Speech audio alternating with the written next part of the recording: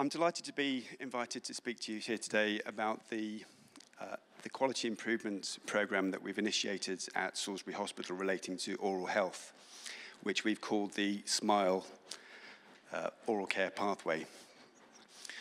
Most of you will be aware of the concept of a quality improvement project, but you may be wondering why a consultant radiologist who admittedly knows nothing about or very little about oral medicine or dentistry is presenting this to you today. So what I'd like to do, rather than give you the details of what we're doing, is to give you some of the background and the story behind why we've initiated this at this time. And it's all about this disease, which you've heard about already this morning. I'm an educator in the field of medical imaging, and early in the pandemic, it became very clear to us that we were dealing with a very different type of pneumonia, something we'd never seen before. There are two aspects of the medical imaging, the radiology, that I'd like to highlight to you today relating to the lung disease. Firstly, the distribution of the lung disease, and secondly, the characteristics of that lung disease. And from these features, to draw some insight into how the disease develops in the lungs and also how we might be able to help with disease management. So you can see from this image here that it's the bottom and the sides of the lungs that are affected with the shadowing symmetrically, and this is a highlighted image here. And this is what that shadowing looks like on a CT, again with a highlighted image. So you can see these areas of increased density, or what we call ground glass opacities at the lung bases. And this was thought in the early days to be a key feature of the lung disease, but actually ground glass shadowing is a non-specific descriptive term we use in the context of describing many lung diseases. What I'd like to draw your attention to is the distribution of this disease. It's the back and the edges of the lungs that are dominantly affected. And you can see here that there are dilated blood vessels supplying those areas of abnormality. And in fact, it's these dilated blood vessels which are really the hallmark feature of COVID. Wherever we see these areas of lung damage, ground glass opacification or consolidation, we see these dilated blood vessels, and they're dilated arteries and veins. Much has been said about thrombosis or clotting in the lungs in the context of COVID-19. Broadly speaking, there are two types we see. There's macrothrombosis, which is evidenced by filling defects, which we see on a conventional CT pulmonary angiogram, which is the standard CT study we use to look for pulmonary embolus. But we also see evidence of microthrombosis, which are represented by these areas of triangular ground glass change or wedge-shaped ground glass change in the lung peripheries, which we'd normally expect to see in pulmonary infarction secondary to pulmonary thromboembolic disease. And what they really represent are areas of vascular congestion secondary to loss of blood supply to those areas. And that's due to microscopic clotting in the context of COVID. In fact, all the features of COVID-19 lung disease are vascular. And it's crucial that we understand that the airways are not inflamed. Comparisons of CT scans between patients with COVID and those with influenza or other types of viral pneumonia show significant differences between the two diseases, specifically with a total lack of airways inflammation in COVID-19, with no bronchial wall thickening and no mucus plugging of those small airways. And studies which directly compare the radiology with the pre-mortem radiology CT scans with post-mortem autopsy studies tell the same story of vascular disease with microvascular damage being key drivers of disease. So the clotting in the lungs and all those vascular entities, we should really consider the disease itself rather than a complication of the disease, which is what I think many people have thought. With microscopic clots forming in the small blood vessels of the lungs. So both the distribution and the characteristics of COVID-19 lung disease are vascular. We certainly shouldn't be calling it a conventional pneumonia, but rather I think the term a pulmonary vasculopathy is a better term, which means it's a disease of the lung blood vessels. If that's what's going on in the lungs, what's the mechanism? And the question that struck me was, could the virus be arriving in the lungs via the bloodstream directly? And this led to publication of a hypothesis relating to the potential for a direct anatomical pathway from the upper respiratory tract and the mouth via the blood to the lungs, and rather than just being inhaled. And I made that available for discussion in early 2021. I then teamed up with experts in the field of oral medicine, periodontology, to publish a formal scientific hypothesis. We explain that the mouth is a viral reservoir. It's like a viral factory, churning out SARS-CoV-2 into saliva in very high quantity. And we describe a model of viral delivery via the blood vessels to the lungs over the course of illness. Initially, I was just thinking in simple terms. If you have bleeding gums, as many people do, then the virus, which is in very high number in saliva, could easily pass into the blood. There's no physical barrier. And from there, there's only one route the virus could take. It would pass down the jugular veins, converge in the superior vena cava in the chest, and pass through the right side of the heart. And the anatomy of the pulmonary arteries is important because the circulation in the lungs is under low pressure. The pulmonary artery first comes upwards and it then doubles back, it then divides into left and right and doubles back on themselves, pointing backwards, downwards, and outwards into the gravity-dependent parts of the lungs, exactly to where we see the greatest damage done with COVID-19, with those areas of ground glass change and dilated blood vessels I've shown you. Rewinding to how the virus gets into the body, we know that the nasal passages are the first site of infection, where the ACE2 receptor is expressed in with very high intensity, between 200 and 700 times more intensely than in the lungs. And contrary to conventional disease modeling, the ACE2 receptor is not present in high number in the airways of the lower respiratory tract, in the lungs. And some people say that it's not present at all. Even if it were present, we still need to explain why it's those parts of the lungs that are least accessible to an inhaled pathogen that are affected in the depth of the lungs. We know that cells which line the mouth are highly susceptible to infection and viral replication, especially in the minor salivary glands, which are present over the surface of the tongue, on the inner surface of the lips, the soft palate, and the fauces. And from these cells, the virus enters into saliva in alarmingly high concentrations, such that a single teaspoon of saliva will contain 500 million copies of the virus. That's 500 million in a single teaspoon. Importantly, Yale University, who've done a lot of work in analyzing saliva in the context of the pandemic, have reported that high viral load in saliva is a predictor of poor outcome. And they say it's an even better predictor of death than the patient's age.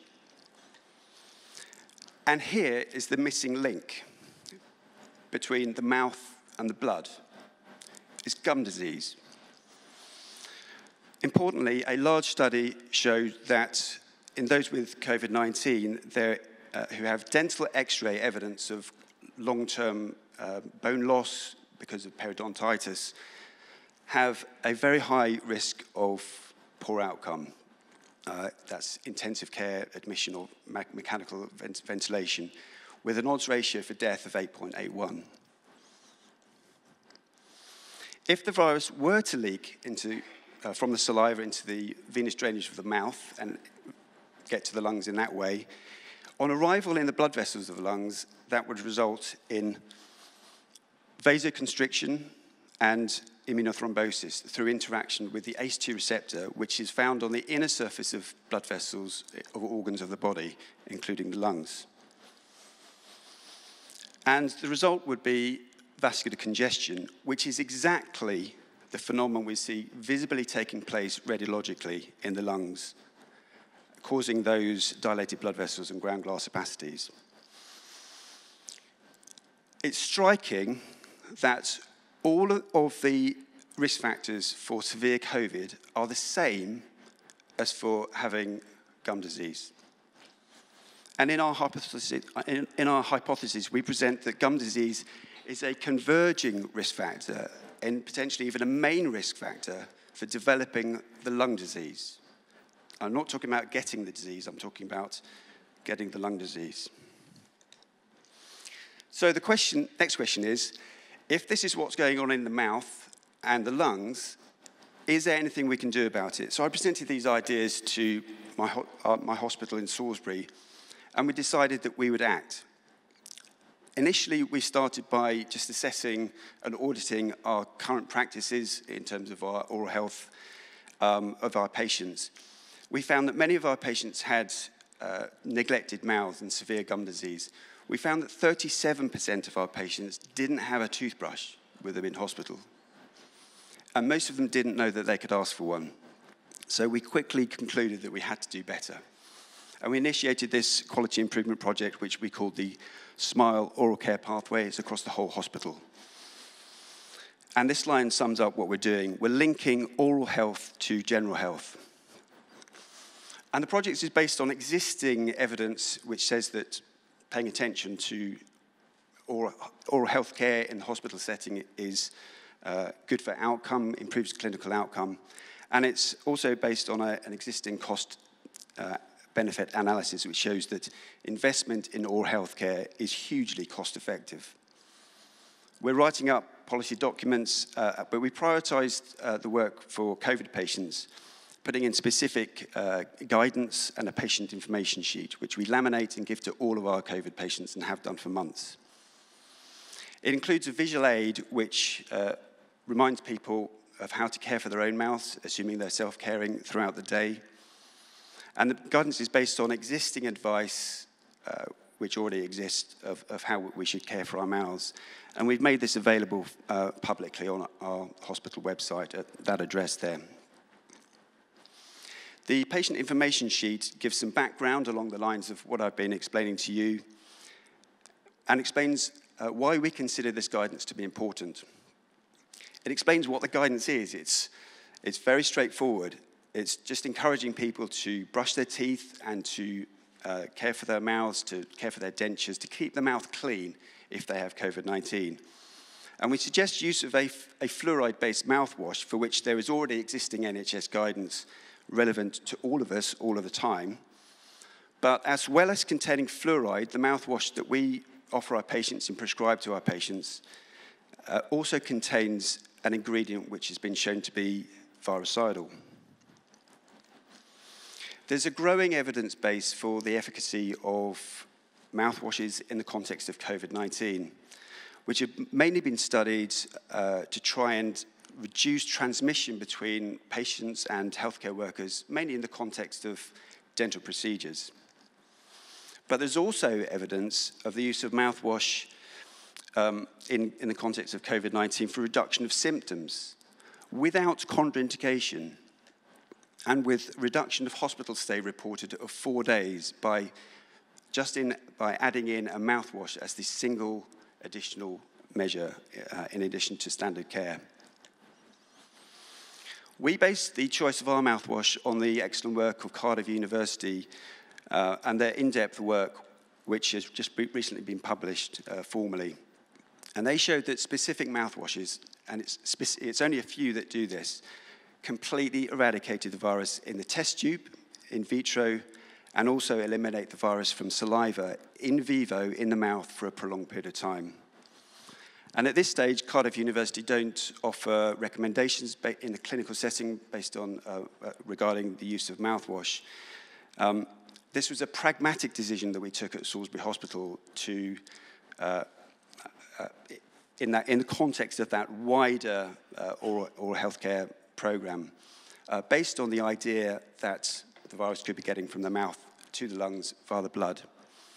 But even if the route is incorrect, or it doesn't really matter which way the mouth is getting to, the saliva is getting to from the mouth or the upper respiratory tract to the lungs, bearing in mind that those associations between high viral load in the mouth and poor outcome, and gum disease and poor outcome. For me, I think the concept of pathogens escaping the mouth and passing into the bloodstream in this way highlights that this could be happening for many other diseases and helps us perhaps to understand the wealth of evidence there is now regarding the link between poor oral health status and systemic diseases and how they develop. There's now evidence that multiple systemic diseases of the body are in some way mediated by poor oral health, especially periodontal disease. By this I mean that gum disease causes these diseases, or prolongs them, or worsens prognosis. I wonder if you've ever thought about what happens to food or a substance in your mouth, how it might get out of your mouth, what anatomical route it might take. Conventionally, if a substance is in your mouth, there are 4 routes it might take. That's, you can spit it out via the lips, or it can go backwards and upwards through the nasopharynx into the nasal passages, or you can swallow, or you can inhale or aspirate into the trachea. But there's a route 5 out of the mouth and into your body, which is rather obvious, but it's a route that we don't usually consider pathogenic. And that's the mucous membranes of the mouth, which are particularly vulnerable if you have poor oral health status, if you have gum disease, bleeding gums, mouth ulcers, and so on. We already know that this route could be at play in other diseases, for example, infective endocarditis, which can be triggered by dental procedures, allowing bacteria to escape the mouth and pass to and infect the heart valves in those who are susceptible. But in fact, any pathogen, toxin, or inflammatory mediator, microorganism that could escape the mouth would first pass via the jugular veins through the superior vena cava and into the right side of the heart, and then into the lungs. And if the pathogen didn't interact with the lungs, as is proposed is the case for SARS-CoV-2 in the context of COVID, then that pathogen from the mouth could pass into the systemic circulation and end up in any target organ where it could trigger disease. And there's already good evidence that this anatomical pathway is exactly what's happening in many of those diseases. Researchers are now saying that cardiovascular disease is caused by microorganisms responsible for gum disease.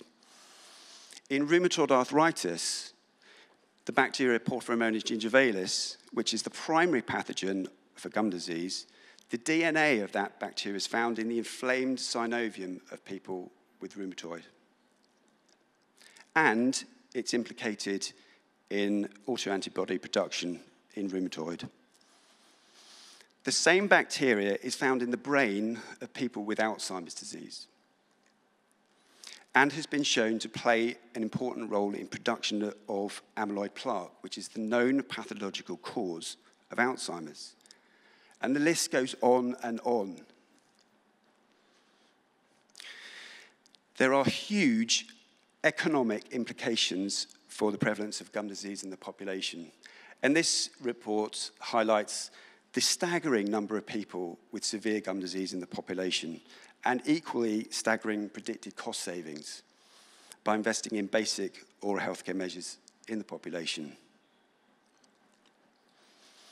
I think it's time for a new, powerful public health message. Gum disease kills. It's stark and simple, but it's true. It's true for COVID. It's true for multiple systemic diseases. Diseases which kill us. Diseases which cause debilitating symptoms and huge healthcare burdens. And the existing evidence makes this clear. And it has implications for all of us. Doctors need to be educated about the links between poor oral health status and development of systemic diseases. As it's said in the world of medicine, we need to put the mouth back into the body. Hospitals need to invest in better oral health care pathways, and we need to invest in the staff and the training required to do that. Dentists need to be frank with their patients. I've never been to the dentist and been told that if you don't look after your mouth and your gums, then that might determine which diseases you get, or how severely you get them, or how long you get them, or how long you live. And the public have a right to know the risks of not looking after the mouth. Politicians need to be made aware of the potential huge cost savings there are in investing in public health measures which inform and empower patients or people to care preventatively for their mouths. And politicians also need to be made aware of the huge health disparities there are, perhaps the number one health disparity in this country, relating to access to dental care. And for you, as experts in infection prevention and control, you have a crucial role to play in insisting on good quality oral health care in every clinical setting. And it's great that you're now embarking on projects relating to oral health and taking gum disease seriously, which is timely because just last year the WHO issued, or it challenged itself to issue an action plan relating to oral health care conditions which affect more than 3.5 billion people. So in conclusion, I've demonstrated to you that COVID-19 lung disease is not a conventional pneumonia, but rather should be considered a pulmonary vasculopathy, a disease of the lung blood vessels. And that's throughout the whole course of disease. And that, by the way, includes long COVID, because that's also, those people with long COVID with respiratory symptoms, they have radiological features which are also characterized by vascular damage to the lungs. I presented the case for a direct viral entry route from the gums to the lungs via the bloodstream, and that highlights how oral health could be paramount to how we understand the disease pathogenesis, but also how we might be able to help with disease management. And there's evidence that control of viral load in the mouth helps with disease, with lengths of stay in hospital. And I think that this is something that everybody should know. There's already clear evidence that the mouth acts as an inlet of the for pathogens into the body, potentially explaining the causative connections between gum disease and systemic diseases. And we always need more research, but in the meantime, there are sensible, simple, and safe steps that we can take now to take care for our mouths and the mouths of our patients, especially if you have COVID. Thank you very much. There's just some additional references there for the recording and some additional resources for anyone who's interested in learning more. Thank you very much.